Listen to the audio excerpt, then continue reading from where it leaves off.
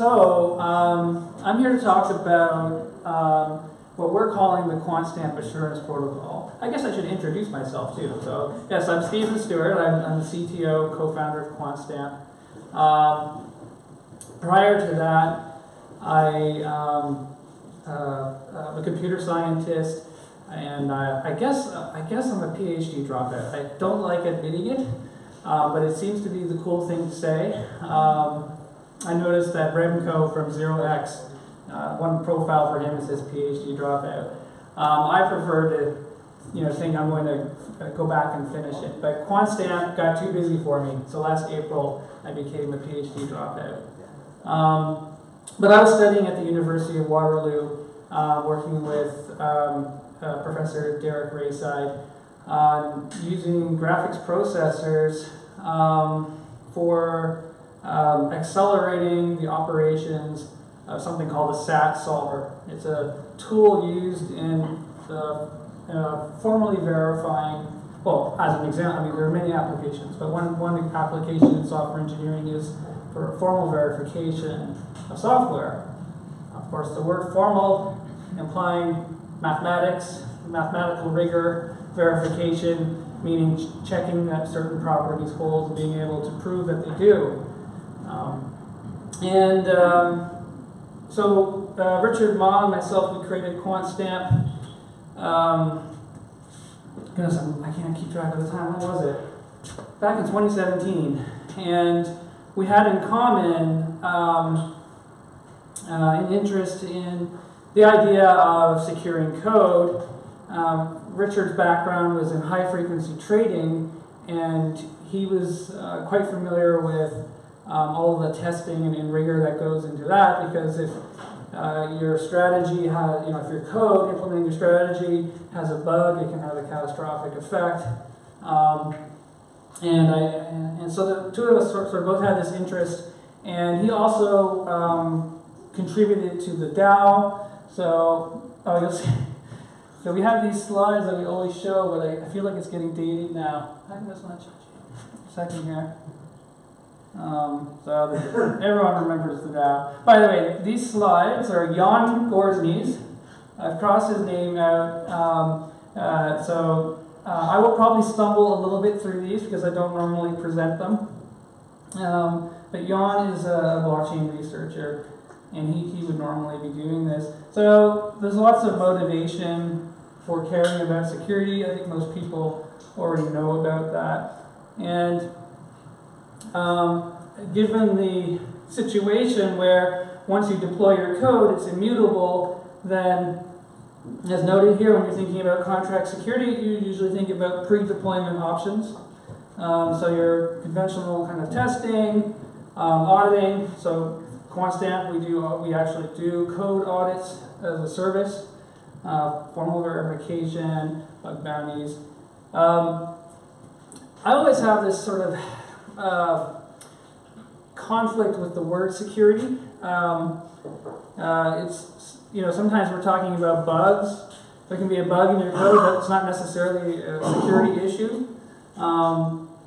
We use these words kind of very loosely at times, even though I think terms like security do require precise definitions. But I've kind of taken a look at some of the literature, and I see a lot of different definitions for computer security.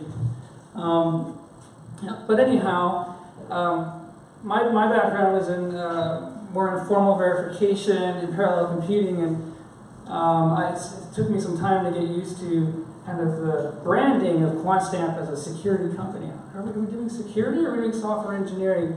Turns out we're doing security. So my co-founder was right about that. And so, and then there's this notion of continuous security.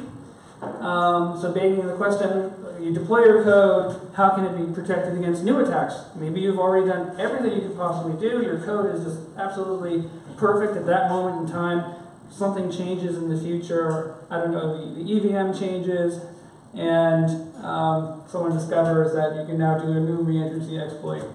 Things like that can happen. So Quantstamp is interested in this idea of continuous security, which is basically, internally we call it monitoring. Basically, observing a smart contract while it's live, and alerting, creating alerts if there's unusual behavior. So there's some examples of what can be done there. And I'll skip through that because that's not really what I'm looking to talk about. Okay, so security assurance. So that's assurance. It starts with an A, like quality assurance. This notion of somehow being able to assure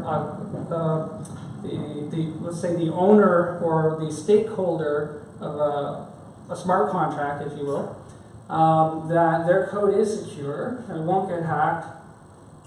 And so we have these two actors in the assurance protocol. One is the stakeholder, and the other is the security expert. So the stakeholder wants their code to be correct. If something bad happens, they might lose funds, digital assets. And the security expert who wants to get paid for her skills, for her expertise, and also has some funds available. So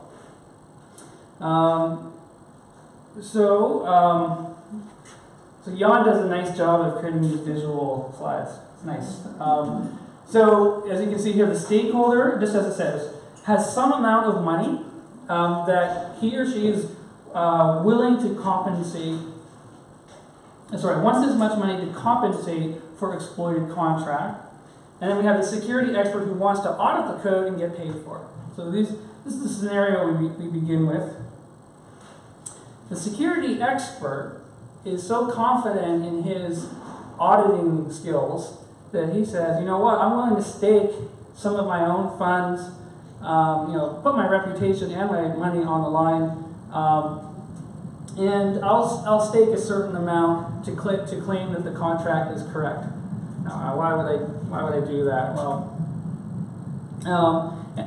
and why would somebody? So this is the slide showing, and somebody else could too. So not just a security expert, but anybody in the world. They could just say, yeah, I guess 10 security experts have gone in and said this contract looks good. Maybe I'll go in too.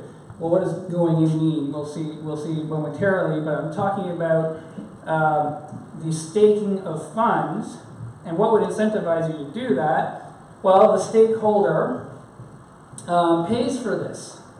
So it's kind of like, what would you call it? Like a premium kind of payout. So the stakeholder pays for the stake periodically, provided that the contract is not exploited. Because if it's exploited, then the security expert actually there's something that he didn't find, and so maybe I lose funds. So that's exactly what it says here. So I'm a stakeholder. I say, okay, my funds or somehow my contract was exploited. Actually, more generically, whether it's funds or something else that you might imagine, namely there is some policy or some conditions that are that do not hold, and as a result, I want to claim these funds. So, as it says, from the security expert perspective, these funds are lost if the contract is exploited. Okay, let me clarify. So, the security expert and someone else, they're staking funds, and they want to do that because they're getting paid by the stakeholder. But as soon as something bad happens to the stakeholder's contract, then the stakeholder claims what the security expert and others have staked. I hope that was clear. And then, so this timeline simply, it shows the sequence of events that would happen here. Contract is deployed. Potentially, you'll see it says down here, the QSP network report is published. I actually just realized I didn't really tell you much about Quantstamp, so I don't know how much you know, but we're building out the QSP network, which is a way of sourcing compute power to do formal verification or to do code audits, automated code audits. So one potential step here is that an automated audit is done, so it sort of ticks off that checkbox, and then you see at the top, first staker contributes funds, and there's a bunch of details there. Actually, it gets quite complicated. We have extremely detailed diagrams on our internal wiki, and too much to go into for this.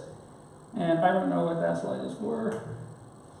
And so, obvious question is, well, what is an exploit? So this question is being posed because we want to know when can the stakeholder claim to have suffered damages and can claim what was staked. So as it says here, it's up to the stakeholder to define the bad behavior. It's up to the staker to watch for backdoors. So basically, the stakeholder at the very beginning, let me see here if we get into that, defining exploits, defines the conditions. I believe we call this policy. And basically this says, so here's, for example, this function, this is obviously a trivial example, but in the body of this, let's see here, basically it says, oh, if the balance goes to 0, that indicates this has been hacked. I think you can probably imagine scenarios where, balance going to 0 doesn't mean it was hacked. Maybe there was a deliberate reason why it went to 0. This is just a toy example. And actually our team is working on creating a set of predefined policies that people can use. You can probably imagine it can get fairly complicated. I actually was pushing for this idea.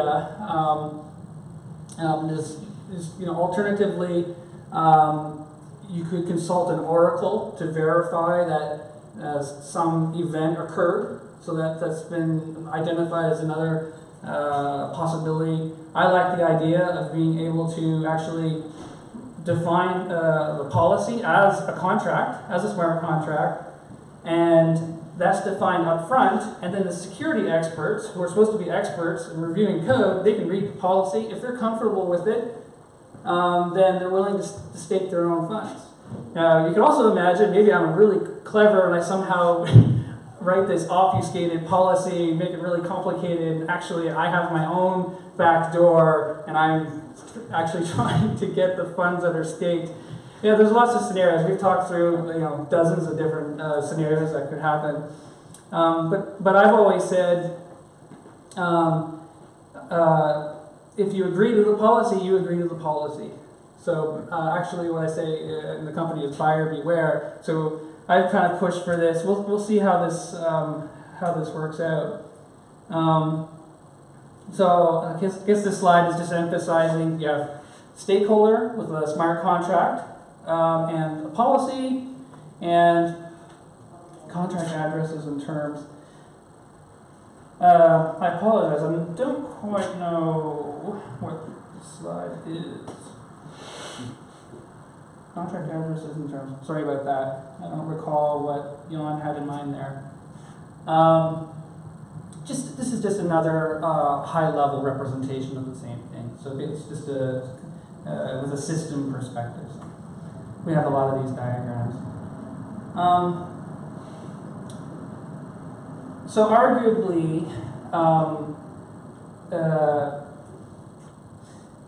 so you'll see that the slide is titled staking, and arguably, and really what it probably should be just titled assurance. So this idea of security assurance arguably enables or helps to scale verification. We could discuss that, but by providing a marketplace for auditors, so code experts and others to stake collateral as a claim on the contract security, and avoid fraudulent reports. So since checks are automatic and rational actors won't stake on insecure contracts or policies which can be gamed by stakeholders. I think what Jan was getting at here, since checks are automatic and rational actors won't stake insecure contracts or policies. So I actually don't remember what he's referring to here for reports. But I think this is about where I'm saying, like earlier I said, you can kind of game this. You can imagine a stakeholder even gaming it.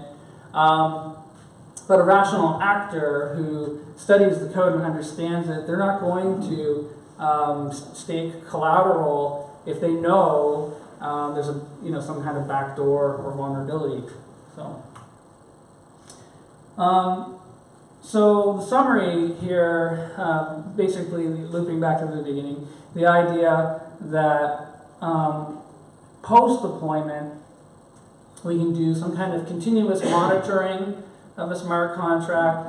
I kind of compare this, so a few years ago I worked at a startup company called MapD, and we were using GPUs, in-memory GPU databases to do this really fast millisecond querying of gigabytes of data. Actually, I'm just thinking we were talking to big fintech companies, I'm not sure if I can actually name them, it's been a few years, I probably can, who are interested in fraud detection.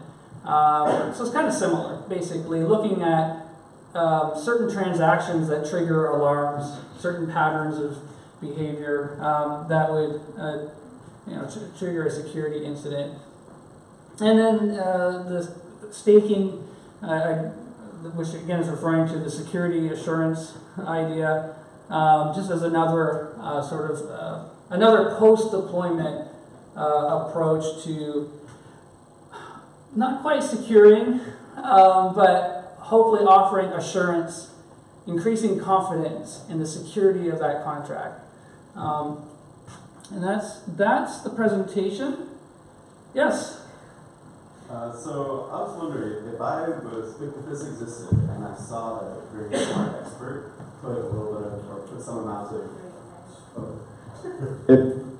If I was watching and I saw that a very smart security expert put down, say, 1 Ether on a contract, then could I, a non-security expert, then put down 10 Ether and then get paid 10 times more than the actual expert?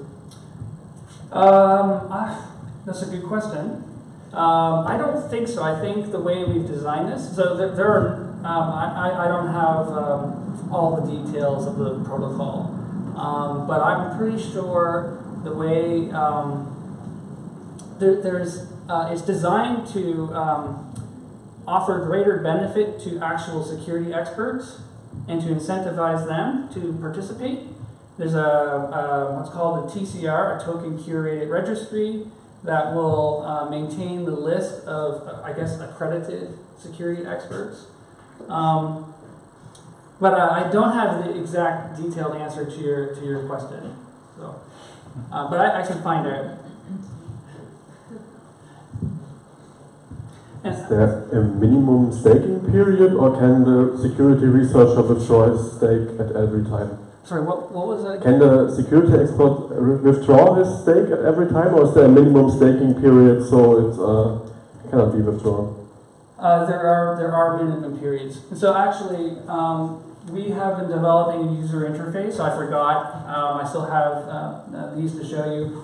And you'll see things in here. I realize the text is small for you, but so this is defining what we call a pool. And the stakeholder, so the pool, of course, this refers to the pool of staked funds for assuring the contract. And then there are all these different details that define how the payment works,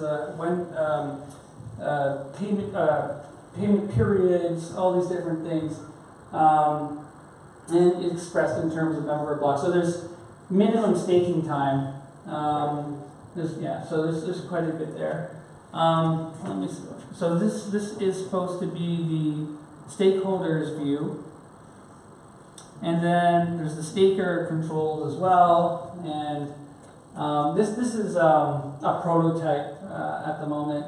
So if you're a staker, you can stake your funds, you can withdraw, and there you see actually in this, I think the withdraw stake button looks like, to me, it's like faded because at that moment they're not eligible to withdraw. So there are a lot of details that have gone into this. I'm afraid I don't have them all committed to memory, but we do handle that idea. Yeah. And one more question, if you allow. What do you expect the ratio between stake and reward basically to be? So when Stake and what? stake and reward. So you get reward when you stake, right? So Reward. what do you think? What is the ratio? Like when do you have your money back basically? That's a great question too. And so I don't know the answer. And what we're doing is we're running simulations. Sebastian, one of our senior researchers, he's actually in Munich. And I was hoping he could come because he knows this inside out. He's currently building this agent reinforcement learning simulation with an objective function to maximize the end balance for the stakers. And we're developing that right now, and then we're also doing a community, Quantstamp community involved test trial of our current prototype, and this is going to help us to get more precise answers to your question. Yeah, hope that makes sense. And so we're still very much a work in progress. Do we have some more questions?